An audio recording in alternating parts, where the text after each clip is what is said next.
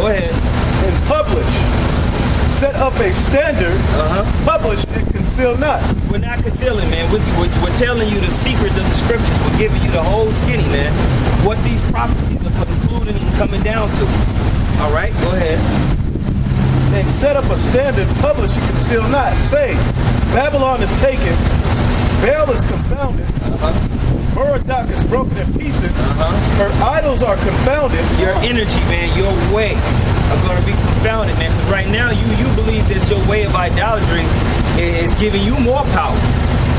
You believe that your idolatry is the way to live, man. It's your YOLO, backwards Illuminati style, man. All right, go ahead. And the standard also is also the banner that's spoken of in Isaiah 13, right there in the beginning. You know, it's the banner. You know? This is the standard, man. This is the standard. We're setting up a standard, man. Real quick, precept. This is Romans 16 and 20. It says, and the power of peace shall bruise Satan under your feet shortly. Yeah, man. This whole Roman system. This is the new Roman system. Okay. And Yahweh-Shai is gonna sit in the holy host, man. And crush the head of this serpent, man. It's gonna be over. Okay. More. And it says, Romans 12 and 16 and 20, it says, and the power of peace shall bruise Satan under your feet shortly. The grace of our Lord Yahweh-Shai Mashiach be with you. Amen. John. Let's go back to Jeremiah 50 and 3. All right. For out of the north, all right. For out of the north cometh a nation against her, which shall make her land desolate, and none shall dwell therein. That's talking about Russia. Right?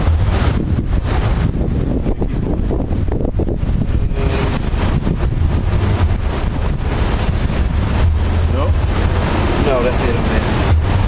Second Ezra 9. I got you. Second Ezra, chapter 9, verse 1. He answered me then and said, measure thou the time diligently in itself. You gotta measure the time diligently in itself. This world doesn't teach you to measure the time diligently. No one here is paying attention. They're too busy worried about the next selfie they're gonna put on Snapchat or whatever it is, man. They don't realize that world powers are colliding as we speak, and it's gonna end your convenient world. Your convenient Starbucks life is gonna come to an abrupt halt when that happens, and it's prophesied, man. We just listed at least 12 nations in Syria right now, fighting on completely different agendas, all nuclear capable. The scripture says it's going to end in a conflict. It doesn't say peace is going to be made. So you should measure the time diligently, right? Read. All right. It says, and when thou seest part of the signs past, which I told thee before, then shalt thou understand that it is the very same time wherein the highest will begin to visit the world which he made. Boom. So when you see these things happening, then you know we're approaching those times. Okay. Go ahead. Verse 3. Therefore, when there shall be seen earthquakes and uproars of the people in the world. Boom. Venezuela. We named that. Qatar. We named that. Iraq. Afghanistan. Syria. Brazil. Michigan. Okay. Greece. England. Terrorism. Coming to Germany and France, by the way, most likely. All right. Civil war in Yemen. Okay. Pakistani and the Pakistani and Indian people are in conflict right now. There's an all-out martial law in the Philippines. North Korea is shooting off all types of ballistic missiles. How much more do I need to name some more examples? Oh, let's go to Nigeria. How about the conflicts that are going on in the Congo? Ethiopia, completely broken nation. All right. Not to mention all the earthquakes. I mean, goodness gracious. When you couple that with the fracking that they're doing all in the Western world, that's making even more earthquakes, fulfilling prophecy. And the oil that they said that they was drilling over there at Standing Rock. Yeah. It's already had an oil spill. It's already had an oil leak. Right. So the things that that Gad was in Reuben was, standing against already started. 2 months didn't pass before exactly what the Native Americans was arguing about, it happened. Yeah. Immediately the oil leaked into the water. It was like, man, you guys are some demonic people, man. What type of demon would authorize that? Oh, I know what type. Go ahead. 2 Ezra chapter 9, verse 4. Then shalt thou well understand that the Most High spake of those things from the days that were before thee, even from the beginning. Oh, Second Peter, the 3rd chapter. But the people didn't want to listen. And the scriptures always talk about when all of these things begin to culminate, because people have a little small microwave minds. So they think 20 years is a long time. 20 years is not a long time, man. All right? The Most High does things in dispensation of time and the process. Okay? Go ahead. Verse 5. For like as all that is made in the world hath the beginning and an end, and the end is manifest. Boom. Boom. We're watching the end manifest itself in this world, man. Go ahead. Even so the times also of the highest have plain beginnings in wonder and powerful works, and endings in effects and signs. And everyone that shall be saved and shall be able to escape by his works and by faith, whereby ye have believed, shall be preserved from the said perils, and shall see my salvation in my land and within my borders. So we have to see the destruction, the culmination of the end of this place before we see the salvation of our people, man. The destruction and salvation are hand in hand. They're not separated. Okay? One thing has to end and another thing has to begin. It's just true. Alright?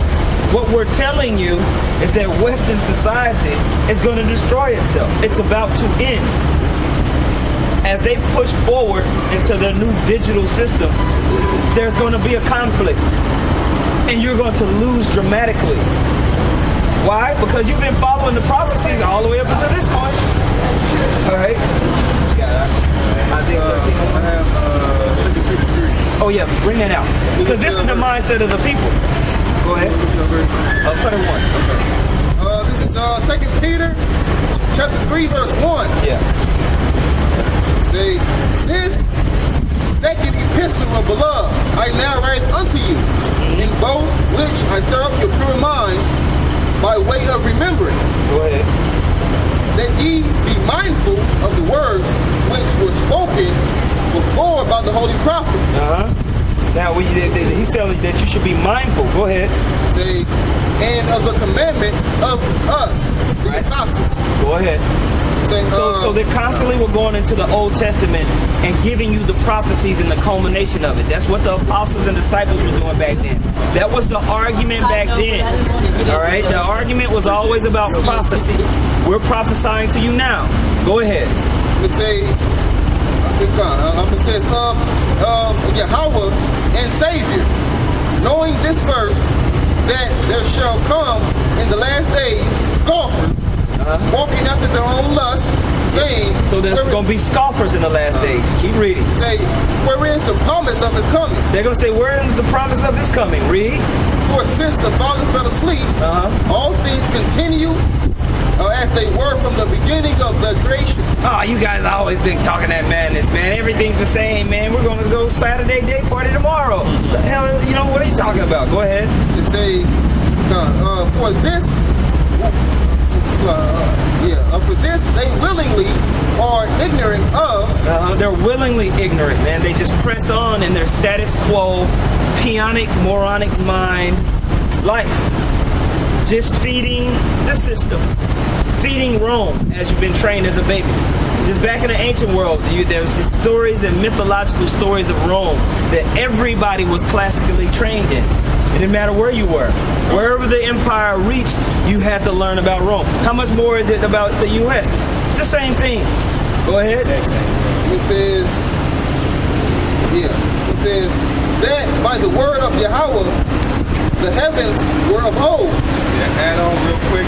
They are on the collision course, just like you see chicken. You know when somebody plays chicken? Yeah. They see the object coming, and they thinking like, well, I'm not going to turn. Yeah.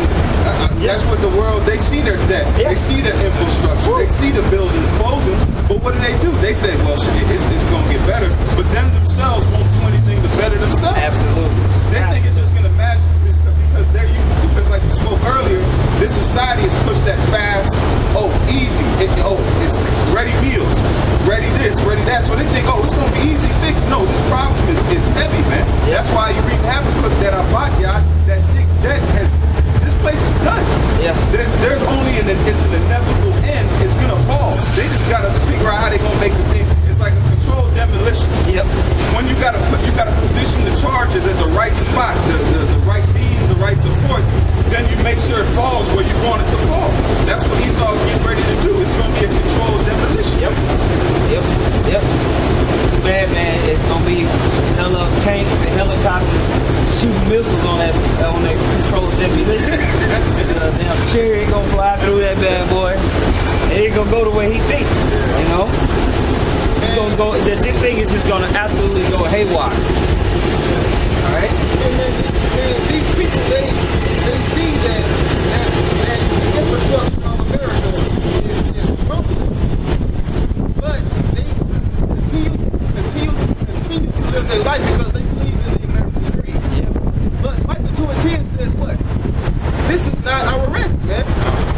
And it would destroy us with a sword destruction. Yep. We're not supposed to be comfortable here, man. Yep. Right, man? This has been the place of our punishment.